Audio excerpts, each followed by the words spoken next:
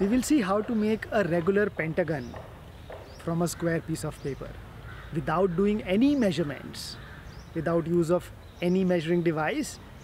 With just a straight edge, a pencil and a square paper, we will make a regular pentagon.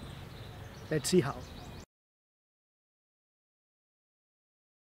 First, fold the square in half so that you now have two equal rectangles. Now fold along the diagonal of one of these rectangles. Now fold the other side on this diagonal and mark half the side of the square on this diagonal. By doing this, you are left with a part of a diagonal from which half the side of the square has been removed.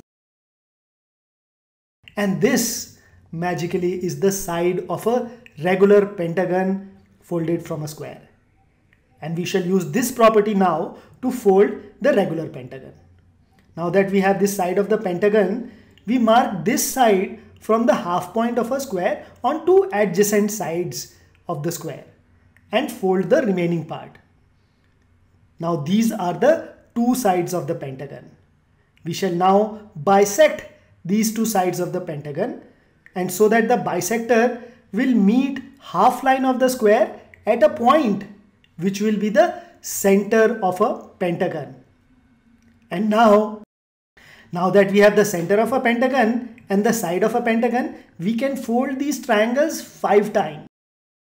Remove the remaining parts and get a perfect pentagon.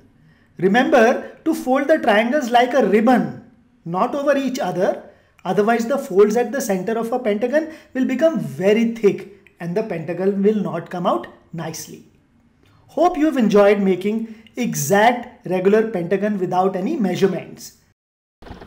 This is a square and now we are going to convert it into a pentagon. This is a pentagon. In the next video, we shall see why removing half the side of a square from the half rectangle resulted in the side of a regular pentagon. So keep watching and thank you.